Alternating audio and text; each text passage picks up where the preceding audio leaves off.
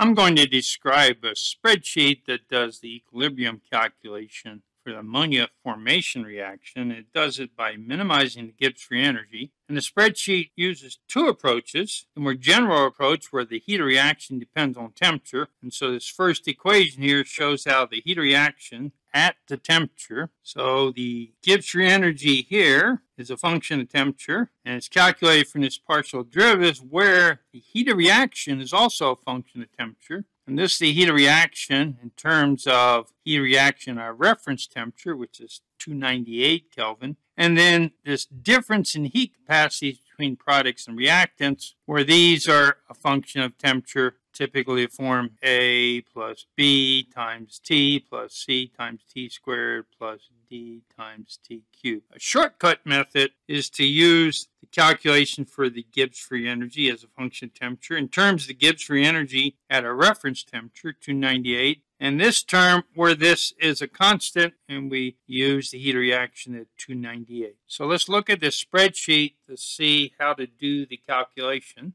So in the spreadsheet, you input the temperature where you're interested in determining equilibrium and the pressure, and then the starting number of moles of each of the three components. And what the spreadsheet then calculates at equilibrium is the final number of moles, and then calculates mole fractions. And the way the spreadsheet works is to minimize the Gibbs free energy. So this is the Gibbs free energy calculation, sum of these three terms, and the spreadsheet has details that explain, one, how to use the spreadsheet, and then the equations used. In this case, we're using delta H at 298, a constant value. Spreadsheet that's more complicated is the one in which the heat of reaction depends on temperature. In that case, we have to have the heat capacity terms, the constants for each of the three components. And so the calculations are more complicated, but the idea is the same. The explanation, the equations then are more complicated, and they're shown also in the spreadsheet in the details. The final thing about the spreadsheet, we're going to minimize the sum of the Gibbs free energy, and we have a constraint. And the constraint is that the number of nitrogen atoms and the number of hydrogen atoms that we start with have to be the same as the number that we end up. So let's try and run the spreadsheet. What we're going to do is use solver to minimize, and I've already set it up. So if I go into data and solver, I'm going to minimize the cell where we have the Gibbs free energy. That's J8. Where the sum of the atoms at the beginning of nitrogen and of hydrogen has to be the same as the end. So those are two constraints, that the difference between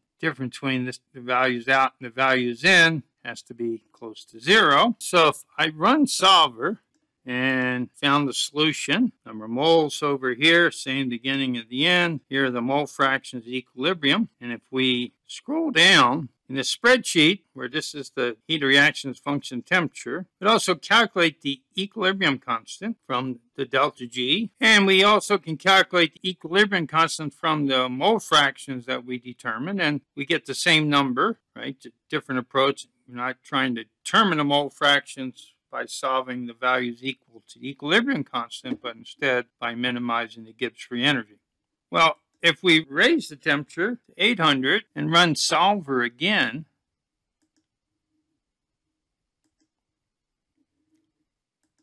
now you see we've encountered an error, and it's setting the number of moles out to zero, which of course is not possible. So what's happening is, if we look down, the equilibrium constant is getting much, much smaller. So we have smaller amounts of ammonia at equilibrium. If we change this value, let's make it 0.1, and rerun solver,